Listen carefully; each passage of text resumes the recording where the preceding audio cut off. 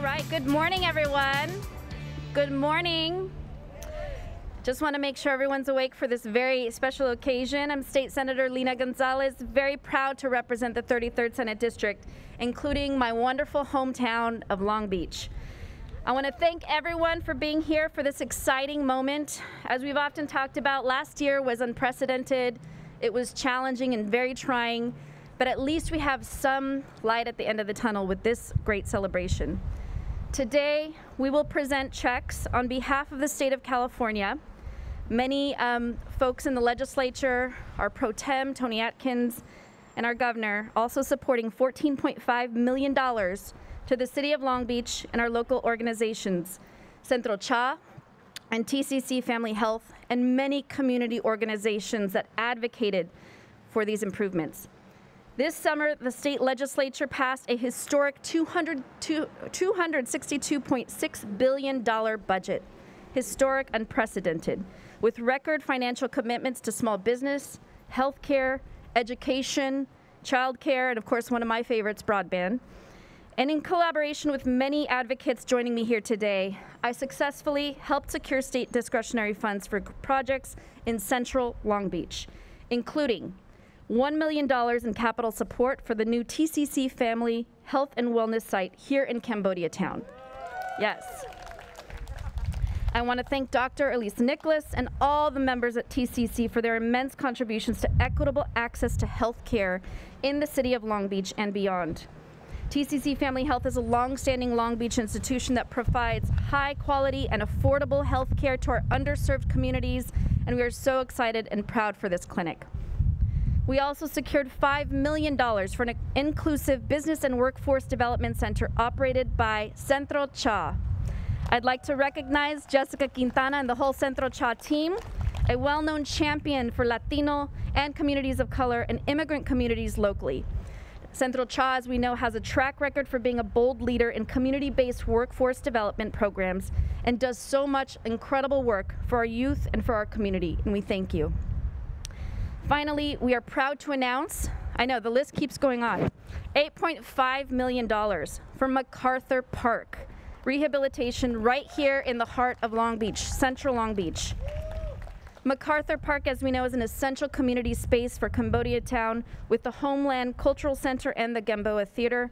This park hosts programming that is critically important to the community. Thank you so much to Brent Dennis, our new Parks and Rec Director and Marine Department, and as well for the City of Long Beach for highlighting this, but most importantly for the many organizations who pushed and advocated to ensure this actually fell through. AOC 7, we have Mary Simmons here, Rocio, so many from AOC 7, Friends of MacArthur Park, Cambodia Town Inc., Khmer Parents Association, UCC, Midtown Business Improvement District, Midtown Neighborhood Association, Mr. Charles Song, Mr. Wayne Cheney, City Fabric, Los Angeles Neighborhood Land Trust. We have Sunny Central as well, and many organizations who came through to ensure this was prioritized. You know, when the Senate asked me to put together a list, we went through the district and asked all of our city officials to put this list together with us. And I had no idea that the list would be completely 100% implemented, both in Southeast Los Angeles and here in City of Long Beach, in places that need it the most. And I am so very proud and thankful for that, and thanks to all of you for being here. So with that, I'd like to turn to my friend, introduce our mayor, Robert Garcia, to provide additional remarks. Well, good morning, everybody. I just want to start by just saying that I tell her all the time, but I am so glad that Lena Gonzalez is our state senator. I'm so glad that she is our state senator. And I think today is a good example of her work in Sacramento. We are grateful in Long Beach to have great representation. And especially grateful today that the state is making such a historic and important investment in Central Long Beach. Now, we know that particularly 90813, this community has needed so many resources and additional support. I see a lot of neighbors here from the community, which is great to see. I see a lot of advocates and community leaders. So thank you from our Latino community, Cambodian community, just all across the city. I see some educators here, folks that are also involved in workforce development. Just thank you all for your being here. And what I'm really excited about is the funding that's being provided by the state is significant. If you can imagine, just for MacArthur Park alone, and I've been following along, particularly with AOC 7 and all the workshops and the community charrettes you've had to redevelop the park, and to think that this amount of resources is going to allow you to rebuild and create an incredibly special place is really, really important. And we're very, very grateful to the state senator for that support. And of course, to the resources coming in for the children's clinic, amazing. And the resources coming in to Centro Cha, incredible. And you've all seen the drawings for this center that I know Jessica has been talking about for years. And so this would not be possible without Senator Gonzalez's leadership and support. I also just want to add that we know that what's being really talked about today are special projects for this community. But Senator Gonzalez has led on a variety of other state projects that we may not be talking about today, but are really important. She's led efforts to ensure that more people in our state get health coverage. She's led efforts to ensure that we're cleaning up the ports of Long Beach and Los Angeles.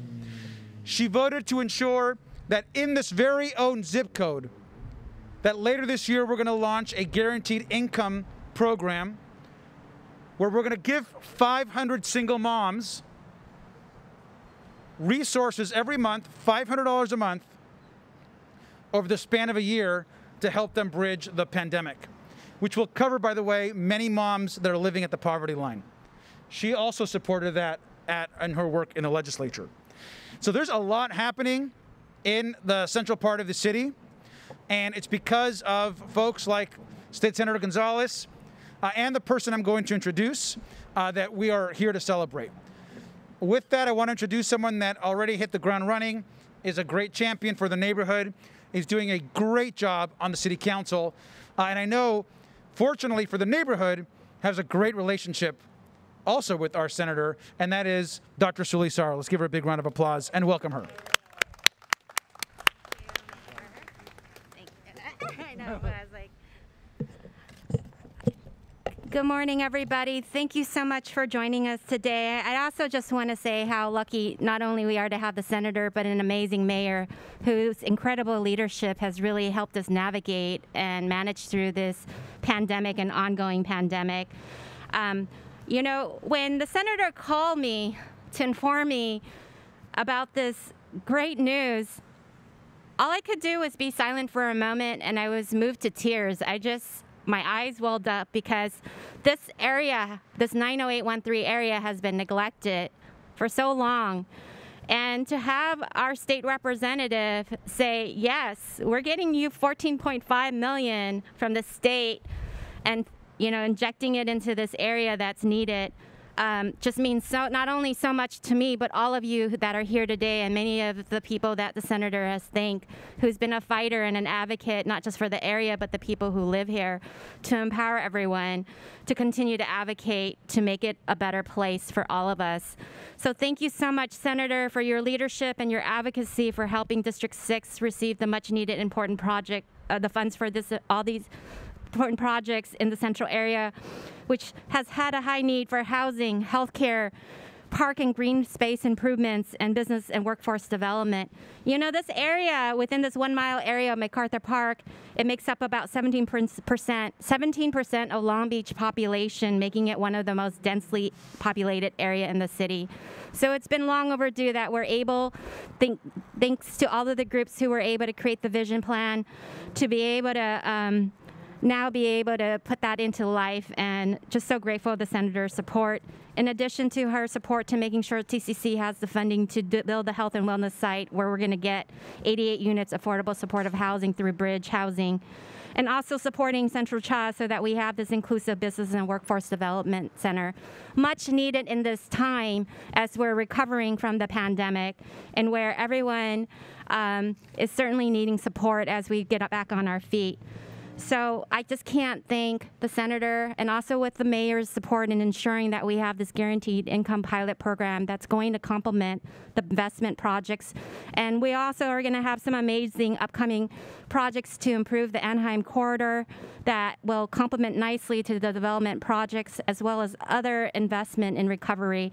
So I'm just so appreciative of all of this amazing investment so that we really can forward the six together with everyone. So with that said, I have the privilege of introducing Jessica Quintana, the Executive Director for Centro Cha. Ms. Quintana is a longtime resident with over 25 years of community and public service. There isn't anyone that doesn't know her if you've done community work, right? So I don't have to say much about her except that she has done tremendous work to impact and change the lives of improving low-income Latinx and overall Long Beach community members. Please welcome Ms. Quintana. Good morning, everyone. On behalf of Centro Cha, we just also want to thank Senator Gonzalez for her historical investment to the organization and to the Central Long Beach through the investment of the state funds, the 33rd District.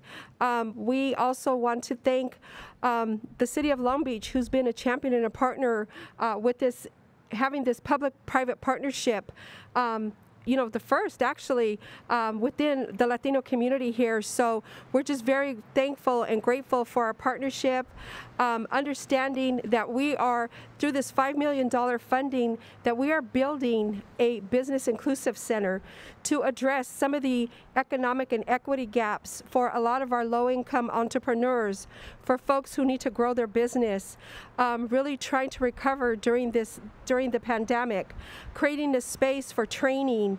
We will have a training kitchen, workshops, state-of-the-art technology center, so we can really address the gaps in technology for our underserved communities.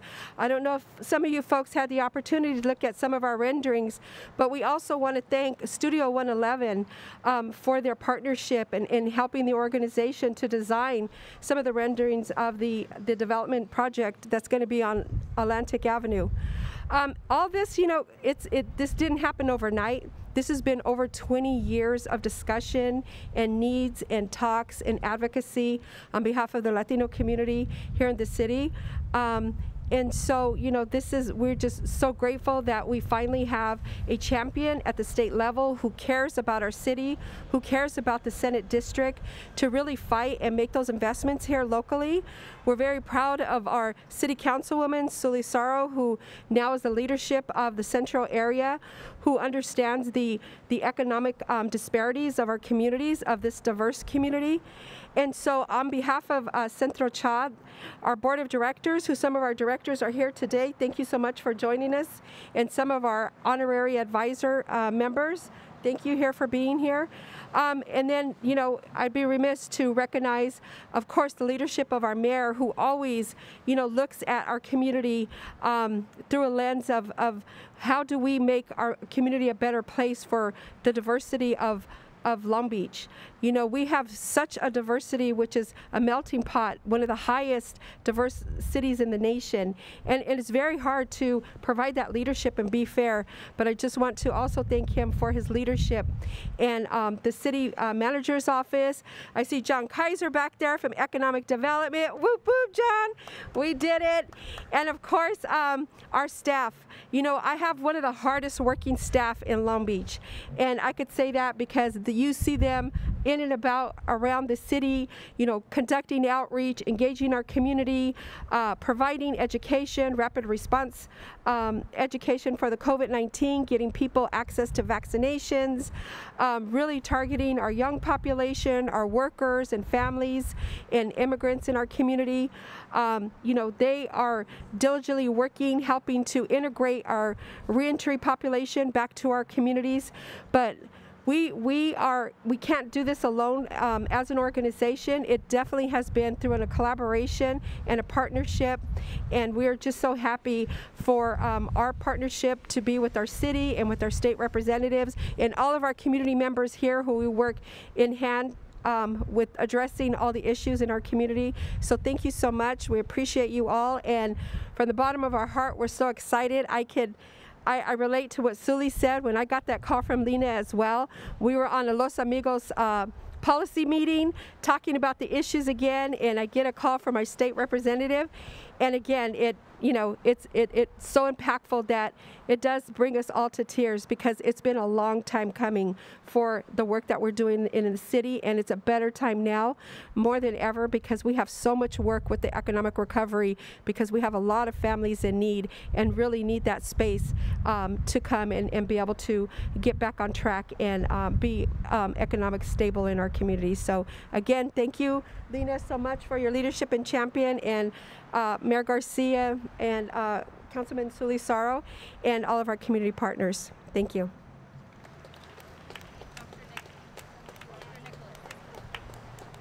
Sorry, wasn't following the script. So I have the pleasure to introduce Dr. Nicholas from the Children's Clinic, who's been a partner of Centro Cha for over 20 years as well. She's a mentor and a leader who I highly look up to and call her all the time for advice. Congratulations, Dr. Nicholas, so well deserved, and please welcome Dr. Nicholas from the Children's Clinic.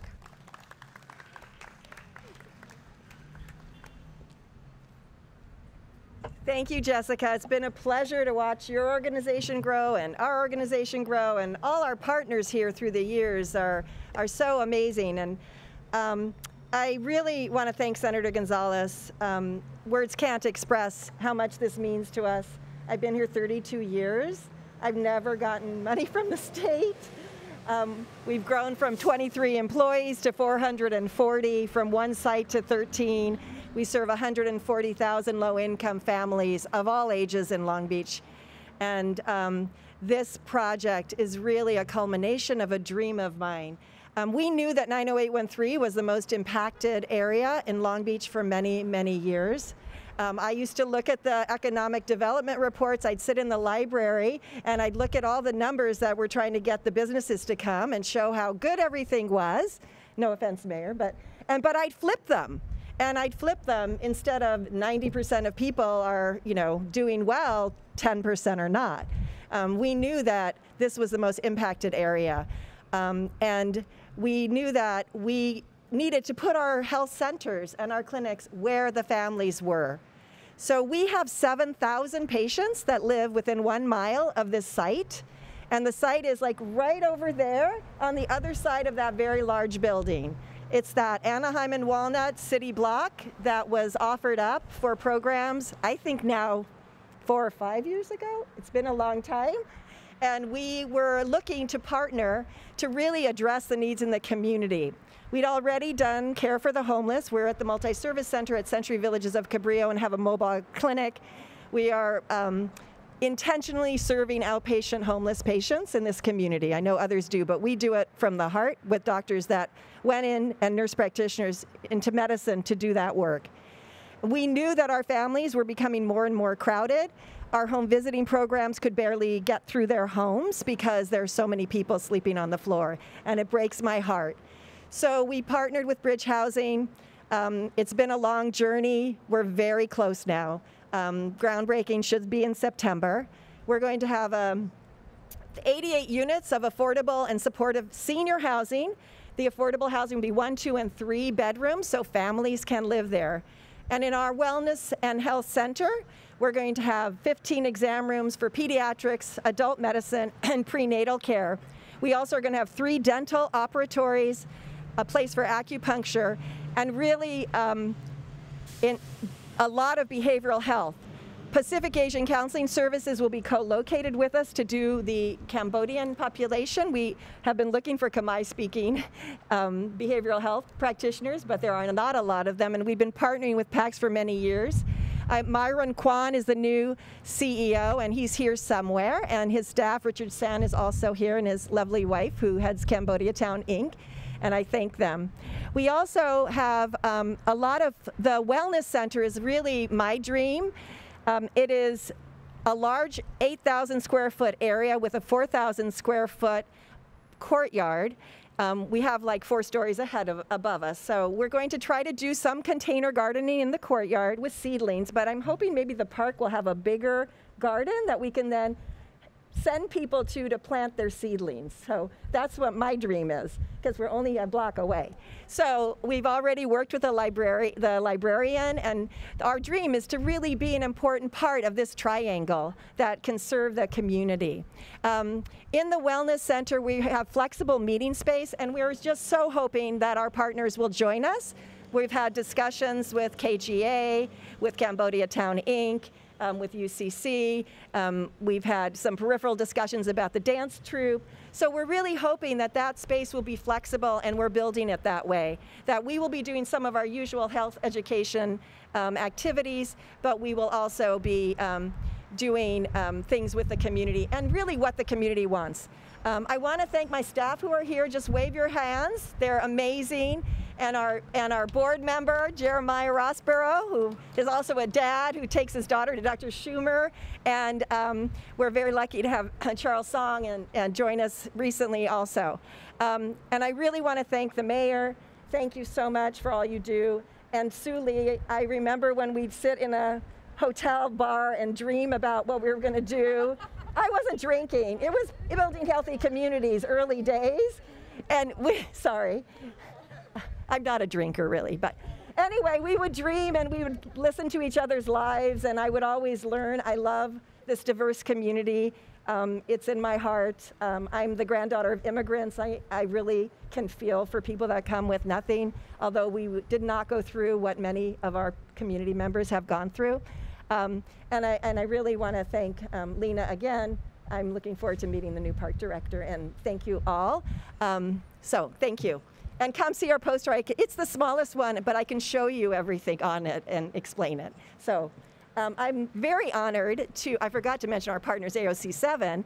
We've had over 4 community meetings with different groups, and AOC 7 has helped us in that, and UCC has gotten people together, Cambodia Town Inc. We want the voices of the community. My architects are sick of hearing from me about that. It is my pleasure to introduce Rocio Torres, who is the AOC 7 and Friends of the Park, and we're so lucky to have them, and we are so humbled and so blessed and so fortunate to be doing this project. Look forward to working with everyone. Thank you.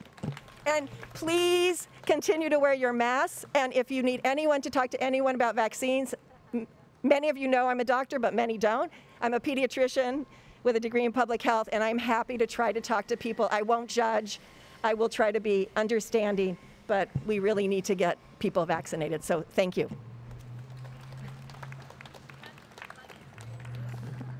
Well, first of all, I do want to say welcome. Welcome to our park, and bienvenidos a todos a nuestro parque.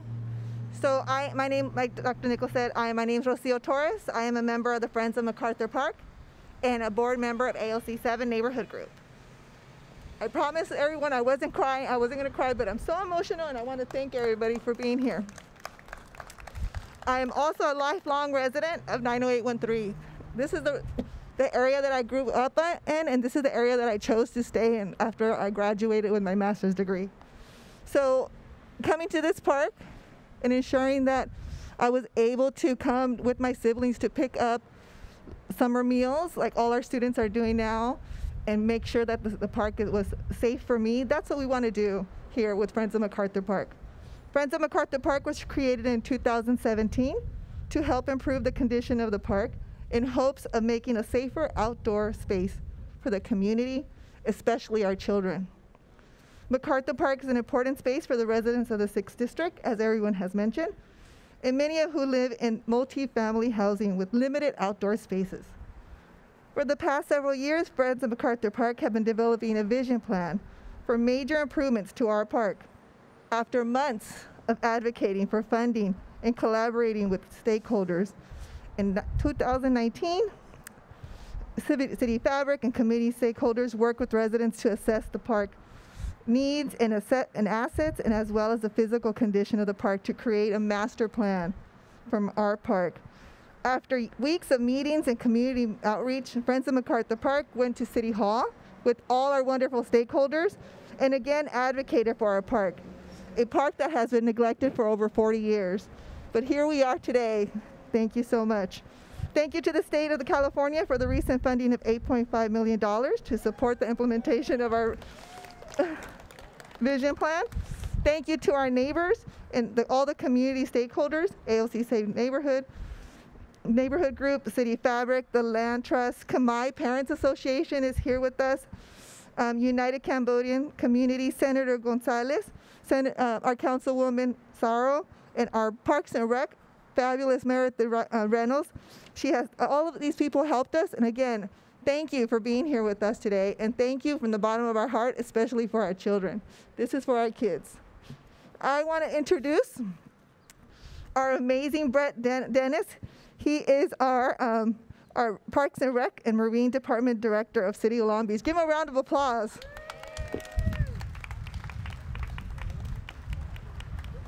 Thank you, Rocio. Well, what a better place to gather to celebrate some significant investment in Central Long Beach. So it was truly a heartwarming moment this morning when I finally got to meet in person Senator Lena Gonzalez. So we want to thank her again for everything. Thank you. So I'm reminded every Tuesday night when City Council meets how important the vision and the leadership is of our mayor and also our council members. And it was mentioned earlier that she hit the ground running. I was so impressed when I first got to meet Councilwoman Dr. Solisaro of the high level view and vision and commitment to community engagement that she had and she maintains to this day. So I really appreciate that, to have advocates at the leadership level that understand how important parks are. And I think over the past year and a half, it's been clear how essential our parks and also our recreational opportunities are to a healthy, fit community. And as we gather today, and I'm also a landscape architect, I'm reminded how important trees and shade. Most people are actually standing in the shade, so that's human nature, so that's really cool. Also, you know, in terms of leadership, we have a stellar Parks and Recreation Commission, and I think our commission chair, David Zanata, is here somewhere. I saw him earlier, but we appreciate his leadership and the advocacy that all of our commissioners have. The future is going to be exciting for this very place. Parks really do help build community and resiliency. I'm going to have a really great honor here shortly to introduce you to what it's all about, but I also want to pause because one of the truly significant partnerships within the City of Long Beach team is Parks, Recreation, and Marine, and how we work effectively with our Public Works Department. And Eric Lopez, who's one of my colleagues, he's here, and he leads a really wonderful and very effective Public Works Department. So, Eric, I want to give a shout out to you. So now I'm saving the best for last. I'm going to ask if they could come forward what this is all about, and it's about the future. But Miss Heather and the MacArthur Park youth actually have a special presentation they'd like to make to all of our leaders here today. So let's welcome up these kids. They're great kids.